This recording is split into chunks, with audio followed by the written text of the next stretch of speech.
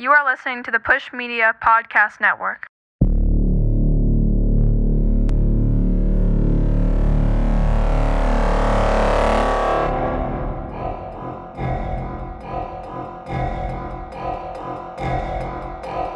This is good shit.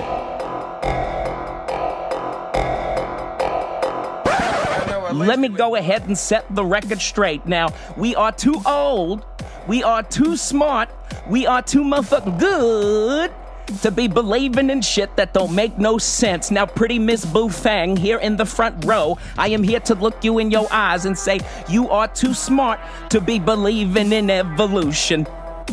They say people came from monkeys, but then the question is this. Players and pimps, I am here to ask you, if we evolved from monkeys, why the fuck are there still monkeys, you stupid son of a bitch? This shit right here, okay, that's the end of the Katt Williams impression, but it felt cogent, it felt germane.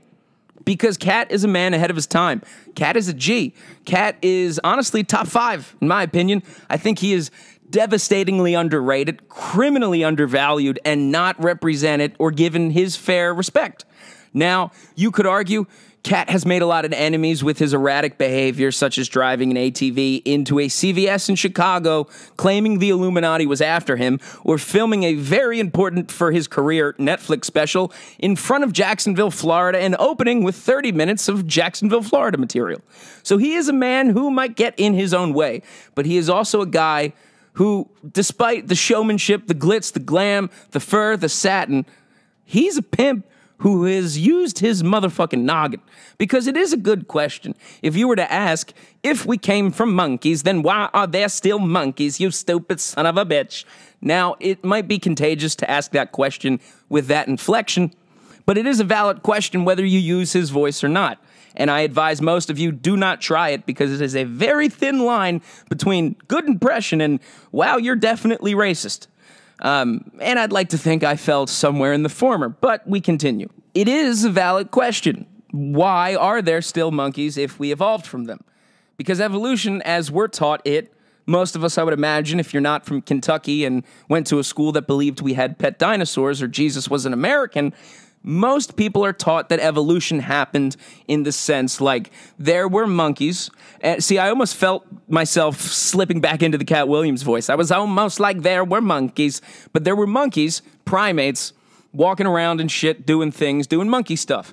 And then eventually, you know, they started to stand up. And then eventually they turned into cavemen and they had tools and shit and they did caveman things until eventually we continued to evolve a little more and we went through the stages of humans. We were Cro-Magnon, then we were Neanderthals, then we were Homo sapiens, which we are today.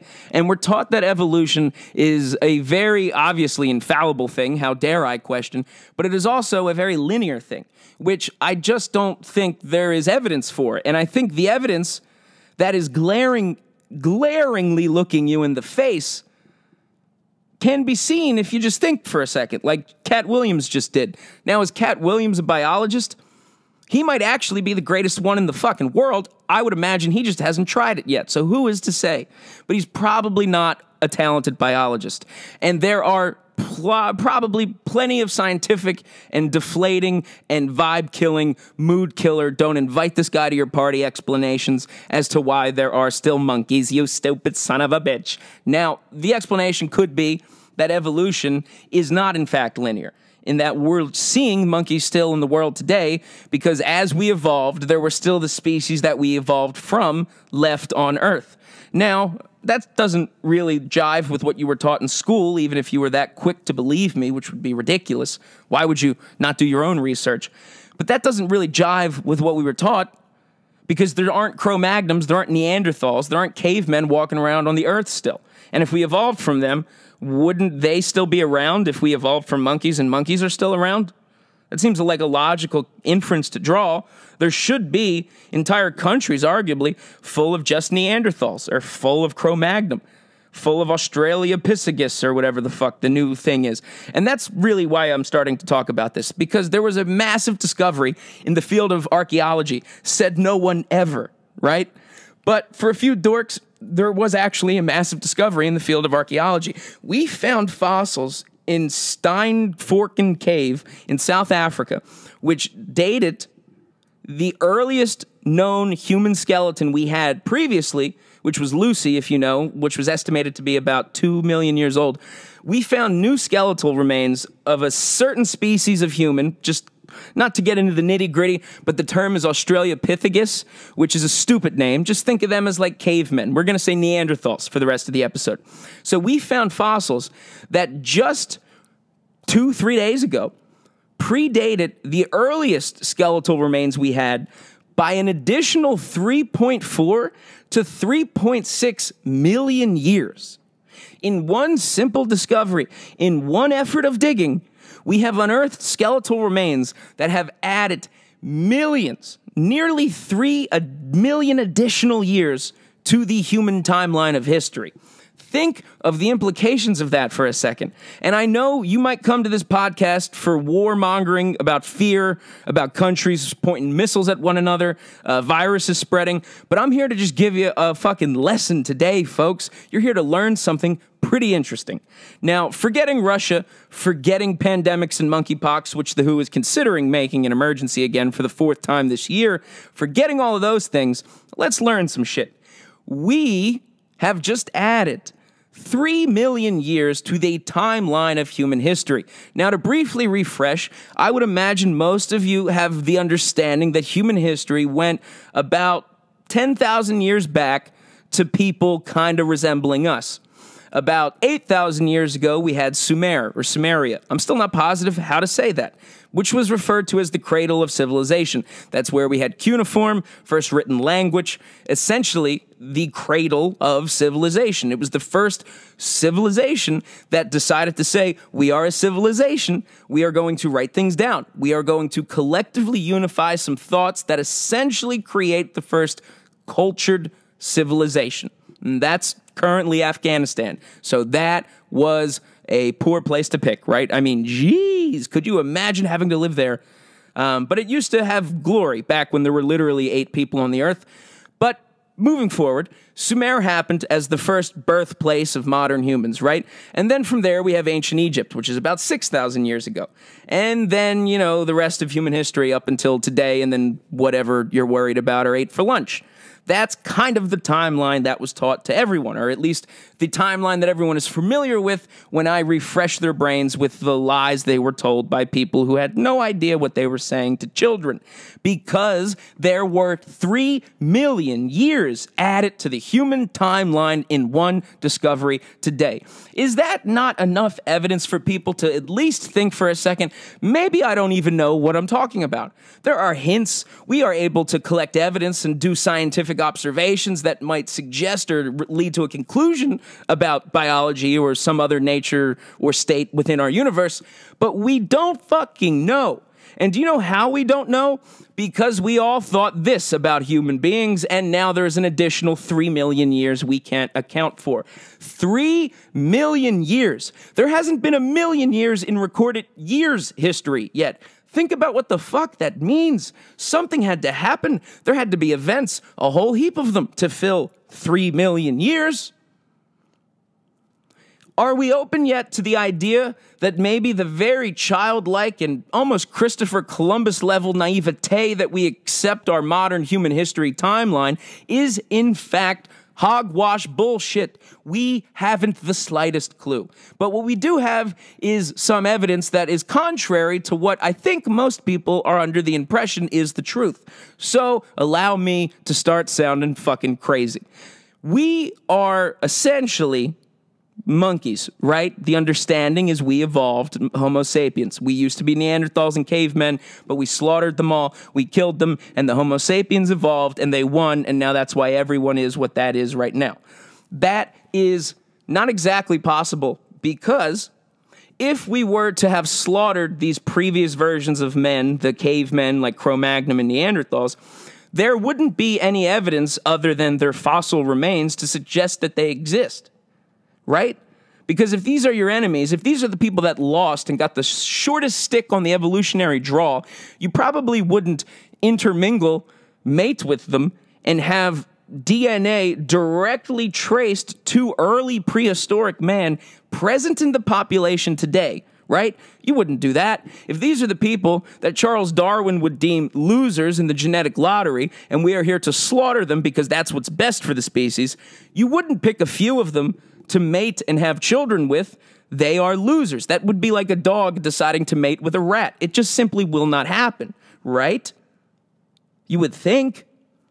But what if I were to tell you that there is roughly 13% of the population walking around on Earth today with a very specific, observable under a microscope type of genetic marker that is specifically traced to prehistoric humans?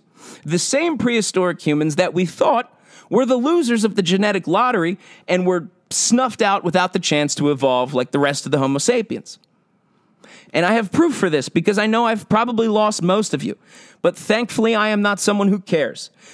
If you know your blood type, which most people don't, but I highly recommend you find that out. One, for medical reasons, and two, because actually probably I don't really give a fuck personally, so I guess it's really just one reason. Medically, you should know what your blood type is. But anyone who has a negative blood type, that means, and that could be A negative, B negative, AB negative, O negative. Anyone who has a negative blood type means that their blood literally lacks a specific protein called the rhesus protein. I don't know if I've pronounced that correctly, but you can look up how to pronounce it yourself. But it's spelled with an R and an H. Any word like that is very tricky. But I digress. So the negative part when you hear a negative blood type refers to somebody lacking a specific protein in their blood. Now, this specific protein, the Rh protein or Rh factor, is universally across the board found in every single species of primate. Now, this, among other evidence to be fair, was presented as a case proving that we, Homo sapiens today, evolved from monkeys of yesteryear. Now, sure, if we evolved from monkeys, there would be some DNA similar, and we share a bunch of DNA with monkeys. Specifically, this very specific antigen protein found in the bloodstream. So that would obviously be a link connecting Homo sapiens and monkeys, right? Sure. However, if you're someone who does have negative blood, we can't link you to monkeys. That's it. Believe me, I'm sure you're probably thinking, well, give me something else. There isn't. That's literally where the connecting information stops. If you have a negative blood type, which is about 13% of the population, what that means is that you lack a specific protein that is found in every other type of person who has positive blood or used to be a monkey. Now, that means positive blood types are people who probably evolved from monkeys.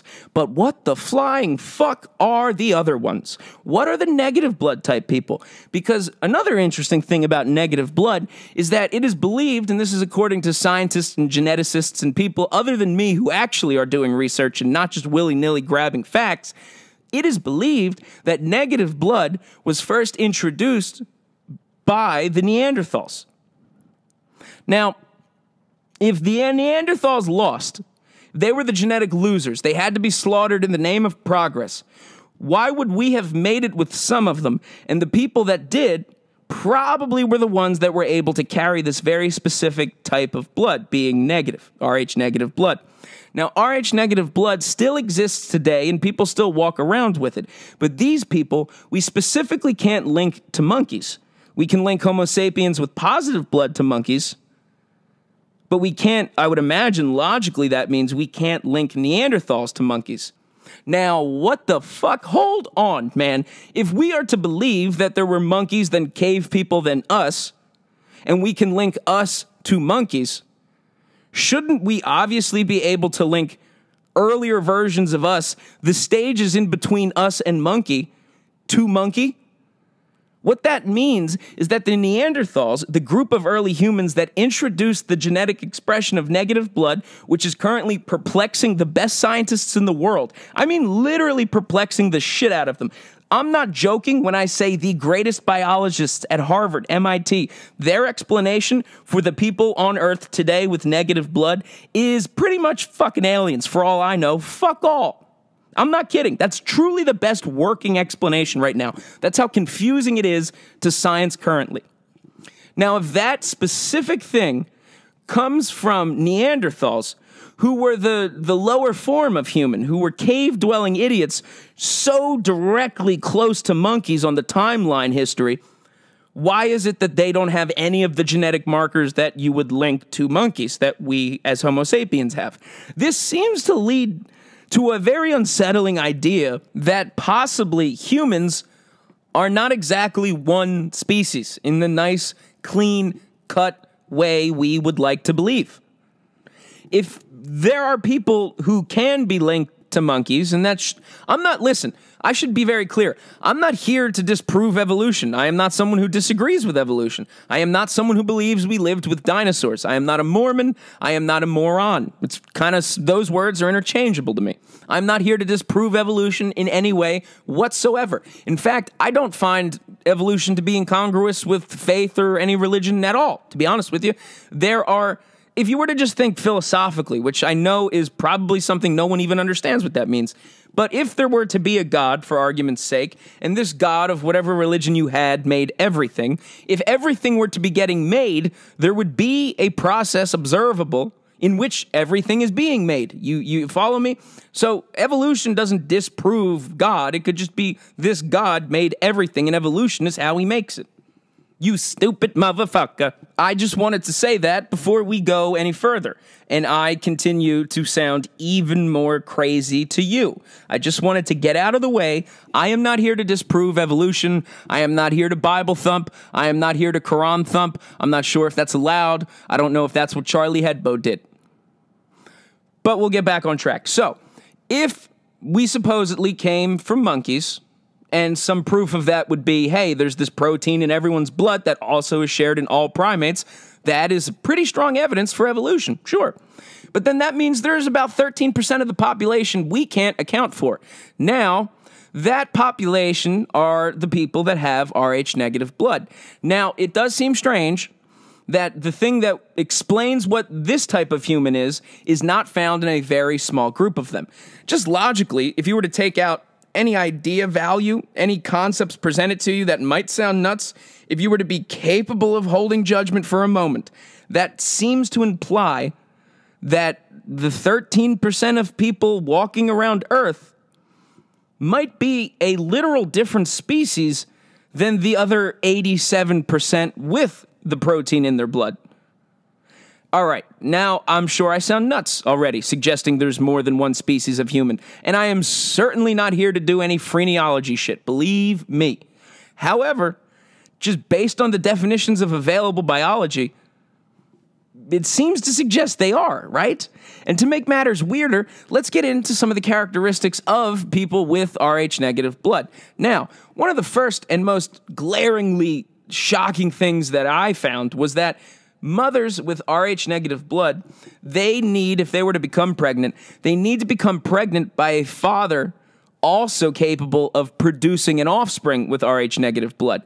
Because if a Rh-negative mother becomes pregnant with a Rh-positive baby, there is, medically speaking, a certainty of a miscarriage. Is that not fucking insane to you? There is a specific factor, and we know what it is. It's literally the Rh factor in blood, that if a unborn child has positive blood, an Rh-negative mother, against her own will, involuntarily, regardless of which state you live in and what side of the abortion debate you fall on, a miscarriage will happen. It is so foreign to the system of the Rh-negative mother that the body literally rejects its own child. Now, doesn't that also seem to suggest maybe it's almost a different species? A seahorse can't get a zebra pregnant, and you better believe someone's tried, because they're two different species. It cannot happen.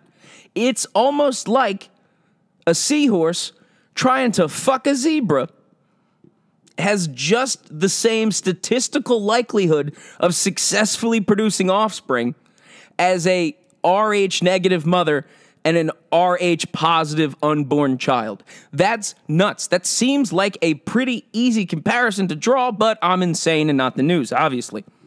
But well, let's just get a little crazier. So these 13% of the population folks walking around with the Rh negative blood, they survived a pregnancy because they needed to or they would have literally died. And now these are the people walking around with the cavemen DNA.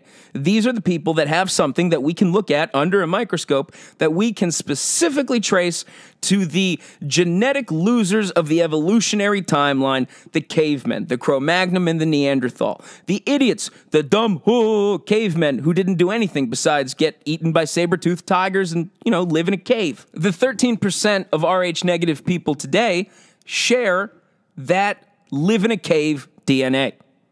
So you would think, just logically, if the cavemen lived in a cave and did caveman things, which are dumb caveman things, that the people walking around today who have the same genetic marker as these dumb cavemen, that they themselves would be some of the most remarkably stupid people you have ever had the misfortune of coming across. Right? Logically, that would stand to reason. Well, what if I were to tell you that people with Rh negative blood consistently within overwhelming majority of all of the people surveyed across countless studies, countless colleges, and countless countries, people with Rh negative blood have a few unusual characteristics. And these characteristics are as follows. Among them, lower body temperature, pale skin, reddish hair, looking at me, extra vertebrae, and, by the way, motherfucking clairvoyance. You heard that correctly. People with Rh negative blood purportedly believed to not only have a few biological, extemporaneous things like a lower than average body temperature, an extra vertebrae in the spine, but they also overwhelmingly make up the people who claim to be psychic literally. Is that not insane to you? So this weird little group of people that have this weird little freak DNA marker that we can link to the dumb cave people who lost the genetic evolutionary timeline lottery. The people today related to them have above average intellect, extra vertebrae, and claim to be psychic. And possibly the government keeps a registry of all Rh negative born babies in case they want to incorporate them into MK Ultra later on, and they might be the lost tribe of Cain. But again, I'm insane. And I only felt an obligation to deep dive on this because as an O negative blood type person with red hair and blue eyes, I am a genetic accident. I probably shouldn't exist. I would frighten Hitler based on appearance. I am the equivalent, genetically speaking, of thunder having a child with lightning and then getting struck by lightning during giving birth. That was a dumb metaphor, but you understand my point. I felt a deep obligation to present these odd genetic anomalies because I myself am one. And as I were doing a little bit of research, I was fucking perplexed and honestly just dumbfounded at how little I think anyone knows about anything. Because there are about 13% of people today pretty directly traced and linked and related to cavemen. Now, you would think cavemen are stupid. Wouldn't the people today who have some cavemen in them also be stupid? Well, that stands to reason, but it turns out they might be fucking psychic. And this factor, the Rh negative factor, the caveman factor, is the very thing that prevents evolution from being a closed case, from being a textbook, this is what happened. Because evolution is a very logical and airtight explanation for why there's 87% of the people walking around today, but it does not explain, it literally does not account for the 13% of people with negative blood. That's perplexing. If you are one of the people with negative blood, you are literally one of the people preventing evolution from being accepted, and you are responsible for overturning Roe v. Wade. How do you feel now, you pig? That's bananas. So I think it is important to consider, and I'm not drawing any conclusions, I'm just pointing out shit, because that's what I do. I'm not here to think, I am here to say. But I think... I think what we can say is we don't know shit. We really don't know shit. We thought we knew shit, and it's not really your fault for not actually knowing shit, because the people who told you shit were telling you the wrong shit. Now, who told them their shit is some shit that is to be debated. But I'm here to say my shit, and my shit is the word shit. Shit, shit, shit. That's funny. The long and short of it is, folks, we found a skeleton about 3 million years older than anything we have ever found before. Now, you can choose to think, that's cool, and then just go about your day. Or you can stop and think for a second and realize, holy shit, that's 3 million years that need to be explained or accounted for. What the fuck happened in those 3 million years? And then if that was you, if you could relate to being someone like that, or at least have that level of curiosity, all you have to do is a very, very cursory level of research to find that the whole human timeline has glaring holes in it. Really big gaps. I'm talking the type of gap that your mom does on Friday night. Okay? Holla. Okay, Miss Boothang. What I'm saying is we don't know shit. Because I thought I knew shit, but we have people who used to be cavemen who also might be psychic and more intelligent than the people that evolved from monkeys. Oh, by the way, about 13% of our population, we have no fucking idea where they came from. And the best working explanation, and again, this is literally from scientists at Harvard and MIT, the best explanation as to the shared common ancestor that explains people with Rh negative blood is literally, truly fucking aliens. And then you can go crazier and then read weirder things on like the second page of Google and read, stories by James Casbolt and other people that go on to discuss Project Mannequin and why governments throughout the world would be keeping an eye on people with a specific type of blood. In name, Rh negative specifically. Why would they be keeping an eye on the people born with the caveman DNA? If cavemen were so dumb and lost, why does it seem like there's a special value placed on, at the very least, keeping track of the people that have this thing? Interesting. It's very interesting. I have no conclusions to offer you, but I have a whole lot of information that I hope you hear and do something with, or not. But some people have decided to take action against this weird shit because the Georgia Guidestones, which are, there's something I've discussed before. They're these giant fucking stone tablets in Georgia because people aren't good at naming things, but they were scary for a lot of reasons. They were often referred to as America's Stonehenge. Now, Stonehenge is a beautiful thing that isn't just a wallpaper on your desktop computer. It was probably a, site where pagans sacrificed people, but let's not get into it. So keeping that in mind, American Stonehenge were the Georgia Guidestones. Now, the Georgia Guidestones were this mysterious monument that were erected over the course of 20 to 30 years. It was a process. And the guy that paid for it and had very specific detailed instructions and designs and blueprints for them was a guy who went by the name of R.C. Christian. Now, this was clearly a nom de plume, which is French for your mom's douche, I think. If maybe it was a pseudonym. Maybe I should figure out what nom de plume means, and maybe your mom should douche more. But R.C. Christian strolled into Georgia and said, I would like to erect this giant stone monument, and I would like to inscribe on it the rules for which humanity should be guided to ensure prosperity. Literally, the first rule on the Georgia Guidestones was maintain humanity's population to under 500,000. Now, that was just a literal first commandment on these creepy, creepy stones. Now, these stones, which have creeped me out since I found out about them, were destroyed. They were leveled. They were bamboozled and blown to the ground, which is great. It's mysterious. It's a little strange, because originally they were attacked with like this bomb that went off the night before, but it only partially destroyed them. And then the actual police came in and decided to level the whole site for safety or whatever. I'm sure at some point the Israeli special forces will be brought in to investigate the scene. But what's interesting is that the Georgia Guidestones, America's Stonehenge, is that R.C. Christian is not just your mom's douche in French. It is clearly an allusion to Christian Rosencrantz, who is, of course, the probably... actually, why would I say he is, of course? As if literally a single person listening to this knows this person at all. There is, and I mean this, a statistically less than 0% chance anyone knows who Christian Rosencrantz is. But I say, of course, because I am courteous to my fellow man. So anyway, Christian Rosencrantz is, of course, the name alluding to the most likely nonfiction guy who went out, you know, in search of deep secrets or something gay. I don't know. But he came back and he started the Rosicrucians. And the Rosicrucians, if you're crazy like me, are essentially the real haughty-taughty, formal, uptight, cloak and dagger sect of the Illuminati that's really gay and into like role play and recreates pyramids in Pennsylvania. That's true. I've literally been there. They're there. Go check it out. But Rosicrucians have existed throughout the Middle Ages up until arguably, who knows.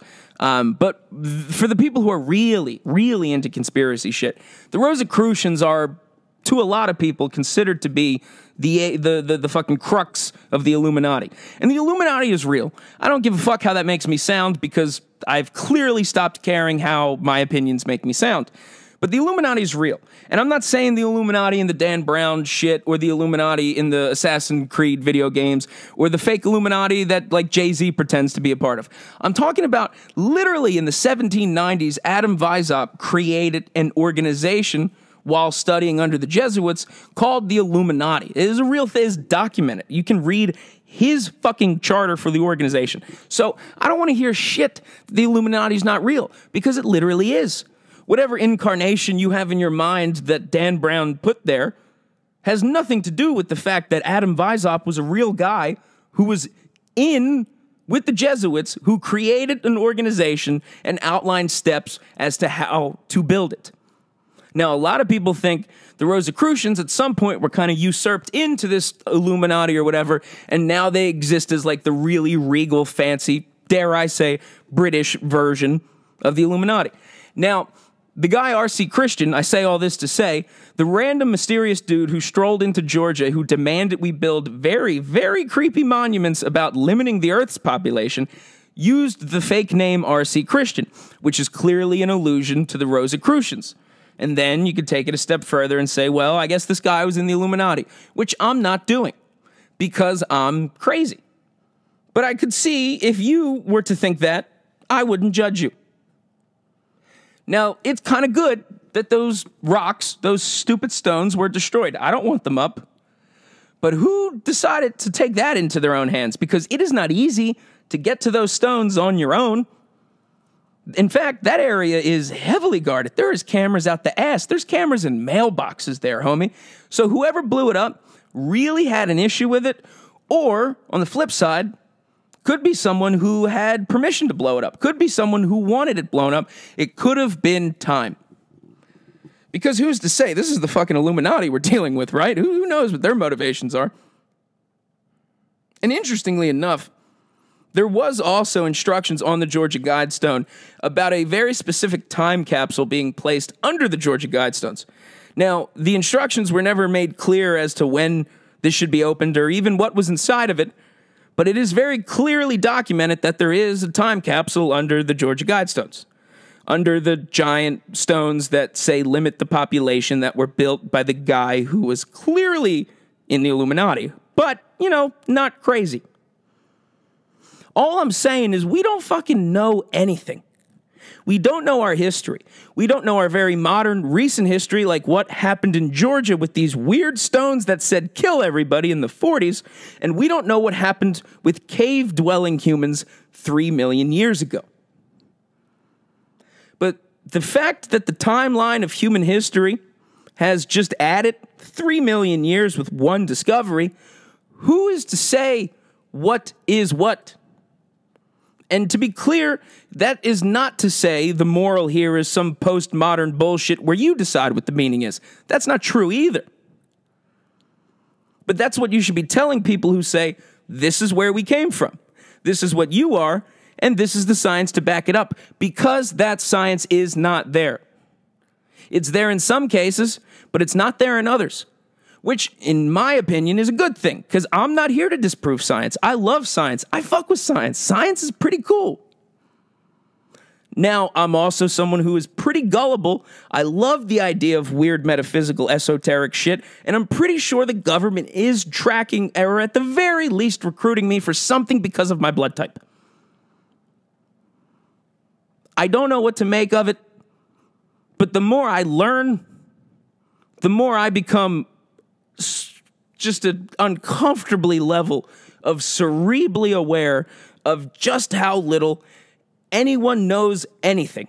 You stupid son of a bitch.